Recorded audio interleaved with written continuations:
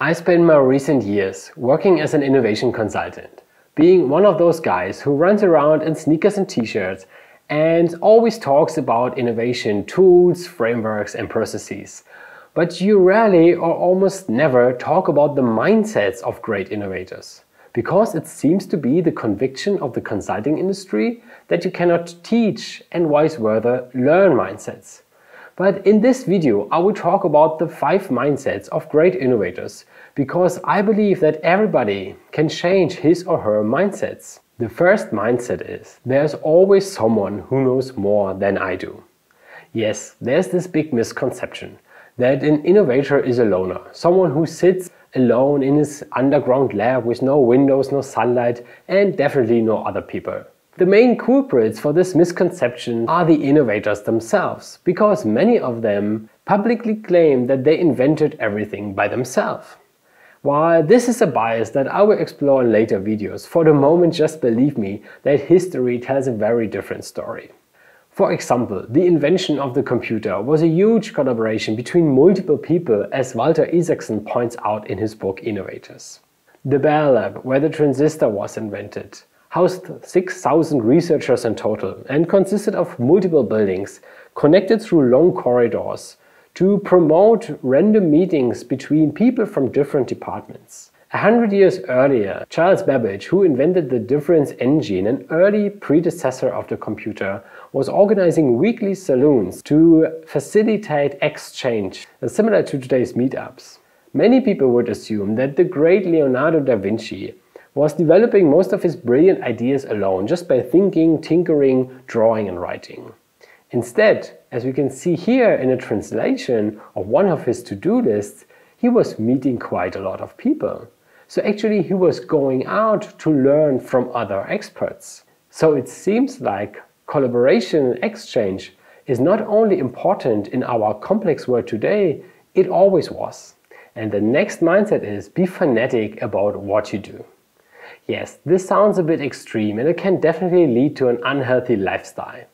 And it's probably also one of the biggest downsides of being a great innovator. But typically the intrinsic motivation of innovators is so high that they find it difficult to stop working on their ideas. For example, it is said that Leonardo da Vinci slept only 20 minutes every 4 hours, which led to a total time of 2 hours of sleep per day. It's also said that Bill Gates in his 20s, when he and Paul Allen started Microsoft, was coding quite often 30 hours straight until he collapsed on his desk.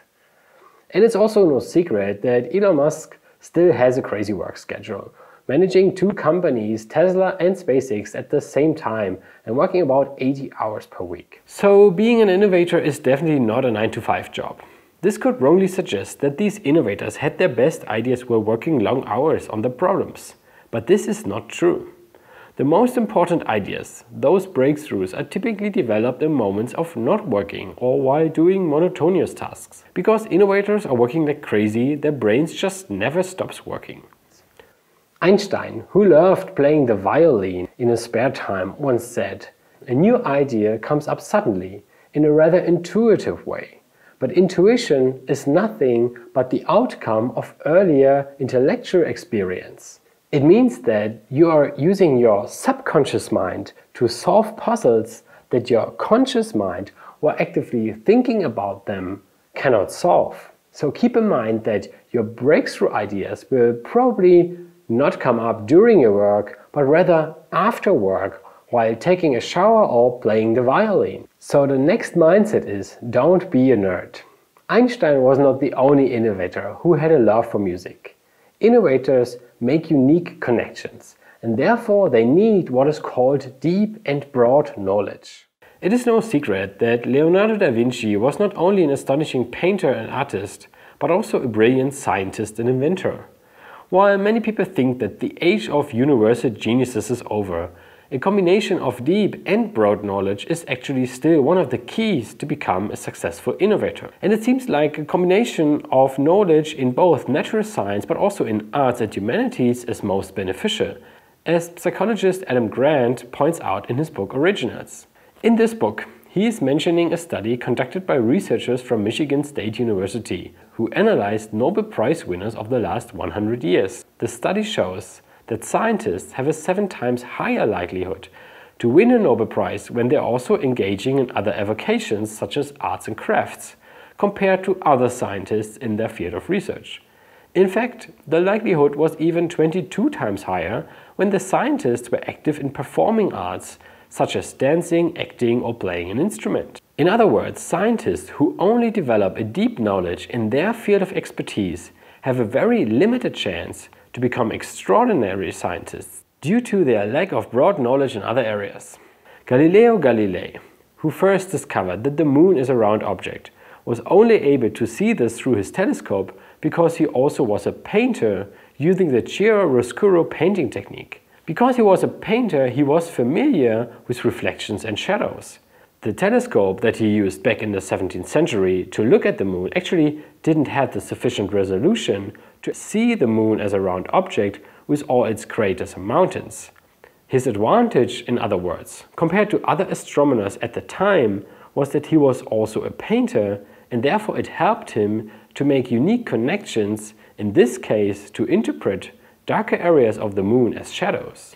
Back in 1995, Elon Musk got his dream job, a PhD position at Stanford, that allowed him to research storage technologies for electric vehicles. Nevertheless, he decided to drop out of university and leave Stanford just 2 days later because he realized that he is missing out on the internet revolution that is happening at the same time. He then started a zipline company. A software company that produced digital city guides, and the company was called Zip2 and was sold just 4 years later for $305 million to Compaq. In the mid-70s, Bill Gates and his friend Paul Allen strongly felt that the personal computer revolution is happening without them. And at this time, Bill Gates was still a student at the prestigious Harvard University. In 1975, Paul Allen eventually convinced Bill Gates to drop out of Harvard and start Microsoft instead, together with him. While I think this skill to have the feeling for the right zeitgeist and seeing this window of opportunity is difficult to learn, I suspect that the more crucial part is to act on that feeling, because this needs courage, and therefore you should train your courage muscle and give less about what other people are thinking. And this brings us directly to the last mindset. Have the courage to think differently. Successful innovators typically don't pay much attention to what other people say. And therefore you also shouldn't care too much about what your parents say, what your friends say, and even what some experts say about your idea. But this doesn't mean that you should not listen to other people. Jia Zhang, the author of the book Rejection Proof, did a 100 days of rejection challenge. One of the biggest insights he gained during this challenge was that whenever somebody rejects your idea, first ask why. Maybe it has nothing to do with you or your idea. Second, improve it. Ask the person, what do you need to change in order to make it better? And third, make the people who reject your idea initially to collaborators by asking them how they would use your innovation or how they would use your idea.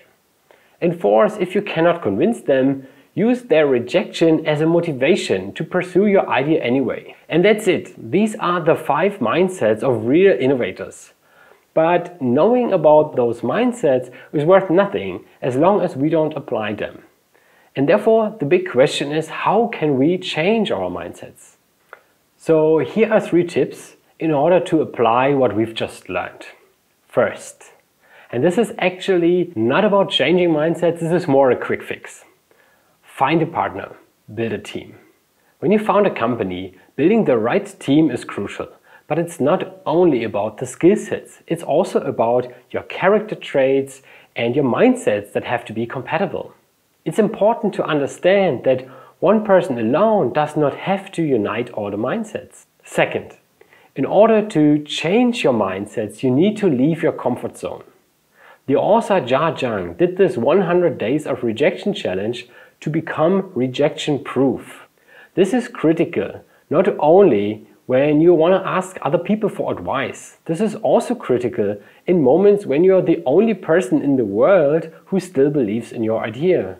And it's even more important in moments when you decide to quit your safe job or to drop out of university. And to make the decision to quit your job or to drop out of university before you have ever trained your courage muscle is like trying to bench press 100 kilograms before you have ever tried push-ups. But how can you train your courage muscle? The answer is every social situation that scares you a little bit can serve as a courage muscle exercise. I'm going to ask someone to open up their backyard and for me to play soccer in it.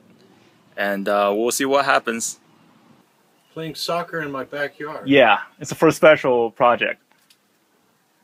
I guess so. You sure? Wow, okay. Didn't expect you to say yes. Okay, can you just take a picture for me? I'll give you my phone and I'll just take a picture and you... Okay. That sound good? All right, wow. Third, it's important to have deep knowledge in one domain. Actually, it's necessary for many innovations. But you should always follow your interests, even your interests are totally unrelated to your field of expertise. Maybe you have always been interested in arts or philosophy or dancing, and you always thought it's a waste of time.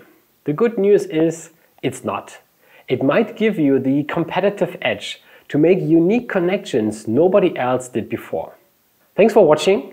I hope you enjoyed this video. If yes, please click the like button and leave in the comments what you think are the most important mindsets of great innovators.